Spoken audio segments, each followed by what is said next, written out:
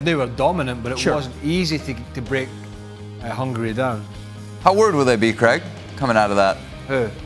Portugal, given the fact that it took them 84 minutes to finally get on the board. Because sometimes in these games, when there's such a disparity between the teams, it's difficult. It's a bit like playing against a team that goes down to 10 men with the sending off and then decides it's just going to defend for the rest of the game. Sometimes, but not all the times, that can be really difficult to break down. And it's the first game of the competition, so there's a bit of ring rust there.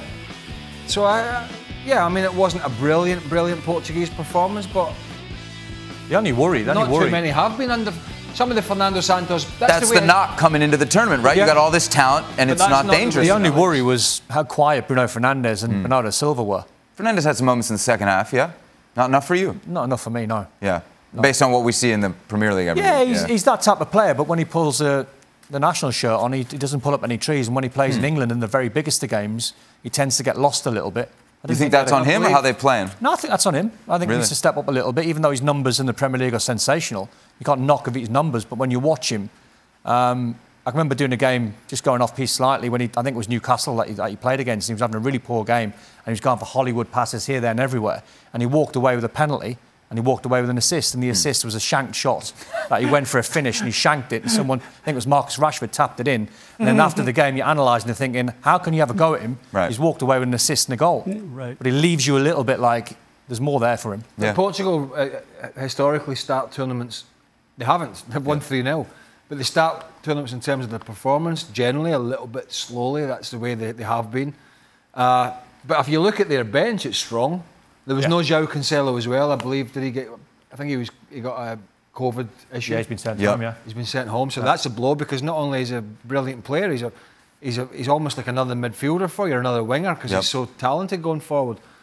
But yeah, they're going to be a threat. They're going to be a threat to Germany, and they potentially are going to be a threat all the way through. I mean, they're not as good as France, obviously, but when you look at the squad that Santos has, it's going to be combative, at least. Yeah. It feels foolish to say, but kind of a quiet day for Cristiano Ronaldo until the 2 goals? Well, it was a quiet day, I think, in general, because, I mean, you have to understand what Hungary are trying to do in this group.